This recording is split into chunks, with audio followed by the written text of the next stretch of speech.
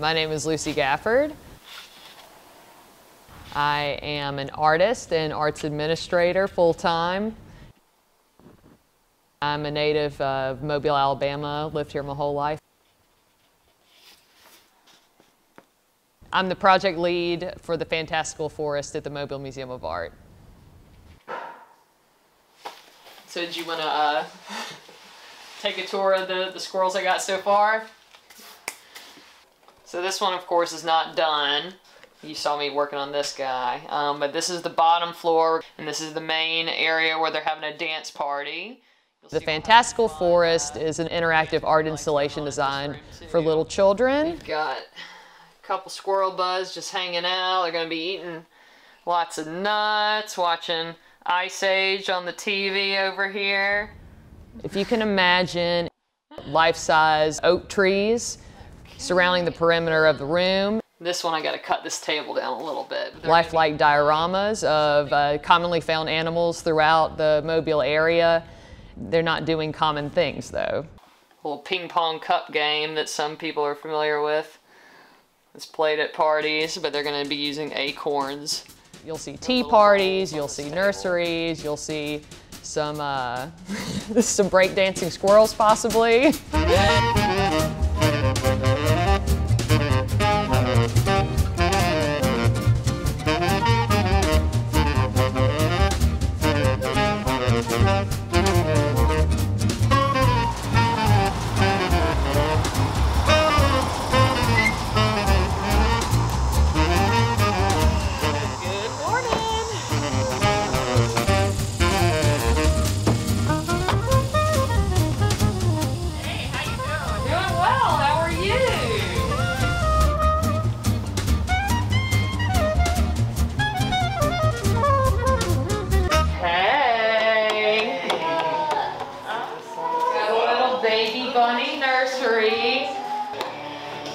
Oh my gosh. And I want to paint the room like this, like green color right here and there. So I love good. that. And I thought some of this faux fur could pass as carpet. Yeah. Don't have to do that, but I thought that'd be a really easy solution. It's great. It's okay. Easy, great solution. Yeah. Oh my gosh. All of this pasting, this should be it, and we can discuss our next step of painting. How many more animals do you have to do? I'm gonna be working like crazy for the next few weeks to knock them all out. I got a lot left to do. Because I know we already have the snake. This has been logistically so much more difficult than what I thought it was gonna be. Doing squirrels, I'm gonna go ahead and knock out the squirrels. And possibly the raccoon are gonna be stuffed. Yes. So I'm only gonna be doing the feet and the faces and tail. Like, I'm gonna create a forest with all these dioramas. It's like, oh, this is actually really complicated.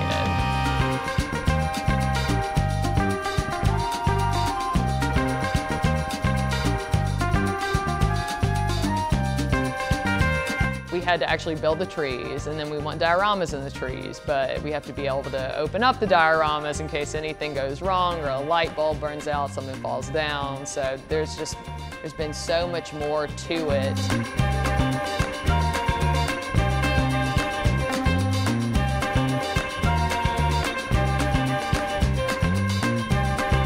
There's just been a lot of fun logistical things that have come up throughout this process because none of us have done anything like this before.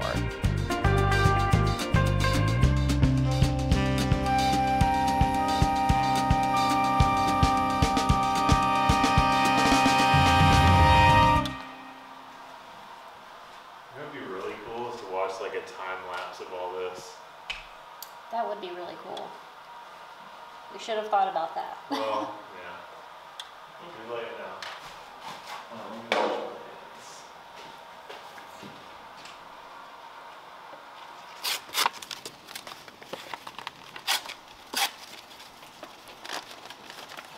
Ben Kaiser and Vanessa Quintana build Mardi Gras floats full time.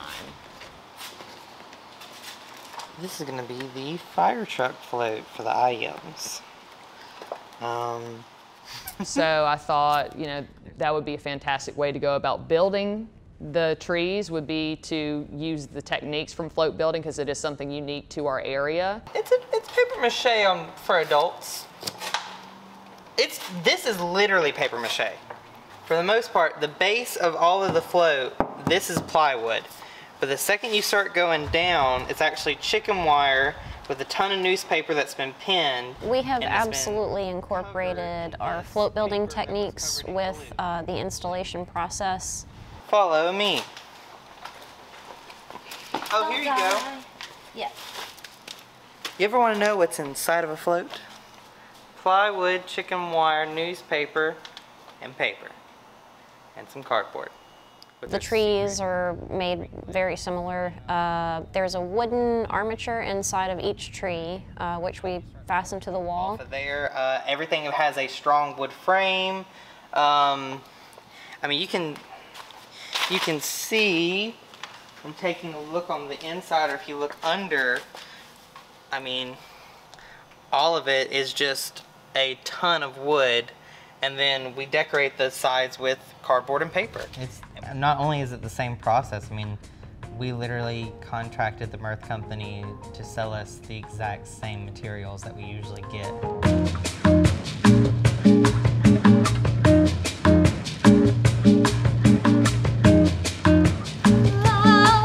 What we do here is magic.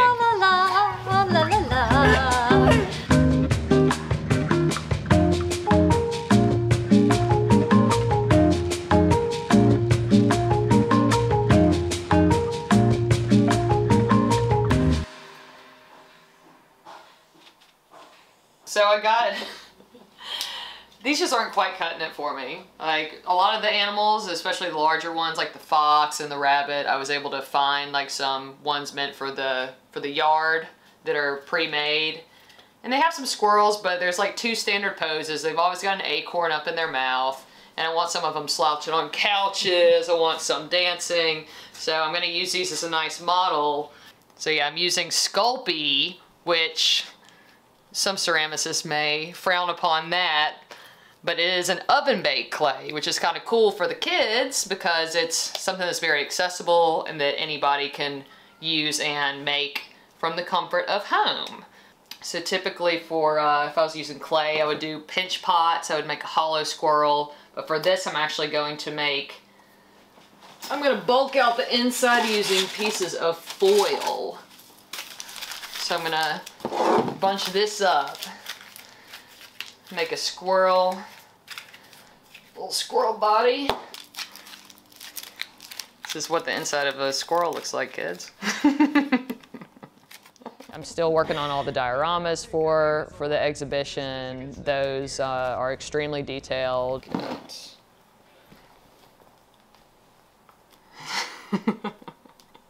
Does not look very good right now, but it'll get there. It takes a really long time to make something that's so small, and it can be a little frustrating, but it's fun.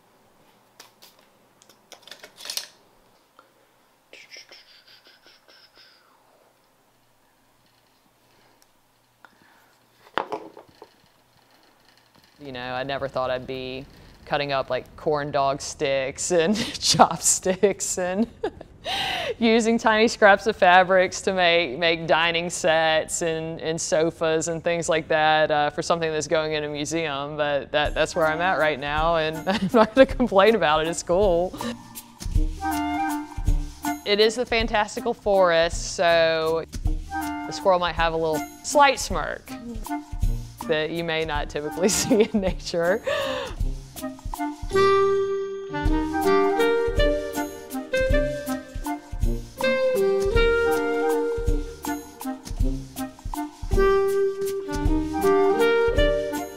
The dioramas really go way back. My family growing up, we were known as like having the Gafford petting zoo.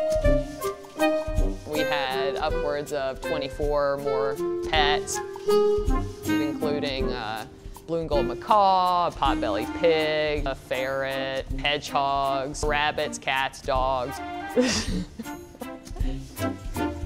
We also had the Doodah Day Parade. My mom would create these elaborate dioramas in wagons, and we would have the turtles and the hedgehogs and the ferrets inside of these acrylic encased scenes that she would make. And we would take them downtown Mobile, walk them around Beamble Square while she made us all costumes as well, and we would all dress up for a theme. And that was, to me, a normal thing that people did. Being with the wacky animals and dressing up and all the creativity surrounding that really brought me a lot of joy. And it's just funny that it kind of all circles back to something.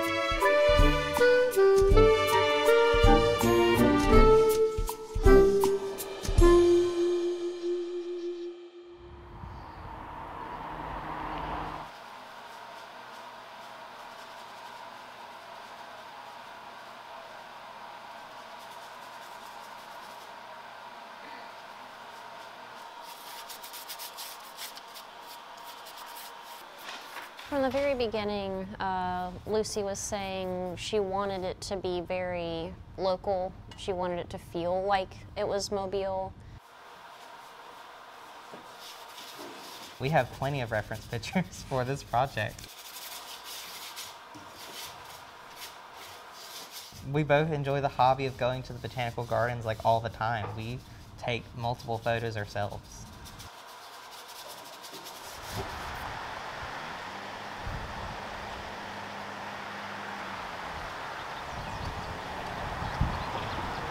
So that, Ooh, that one. They're so see pretty. these, how like they,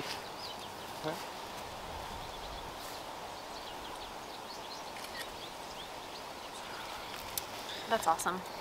We very much love going out and exploring, doing like field research and stuff. In a way, it's like working, but in a way, it's like relaxing. Like it's what we do to relax. The cookie is yelled at yet. Ooh.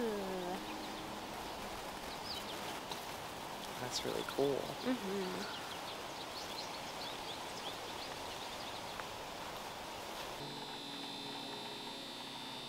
This guy has places to go. Come on, man. Yeah, we've got one venomous snake featured, the timber rattlesnake, in the exhibit. So I'm taking pictures so that I can make sure that he's painted accurately. The Environmental Study Center, that's a place that I frequent very often. That is another place that is always great for inspiration. I oftentimes will go there and take photos and use them as reference for a lot of the artwork that I do. Hey, Blue Jay. Sure we'll have a Blue Jay painted on the wall somewhere. Hey. Are you blind in an eye? I love this place because it's a rehabilitation center for animals, and this place has always been a source of inspiration for me as far as incorporating animals into my work.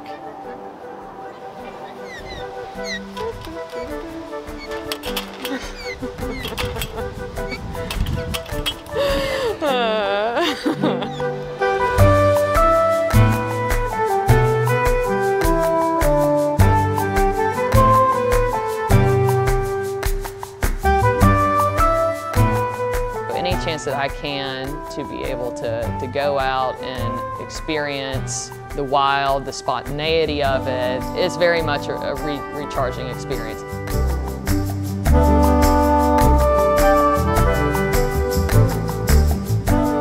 It's nice to go to the gardens to get inspiration, and that in turn inspires my paintings. It comes out in your art.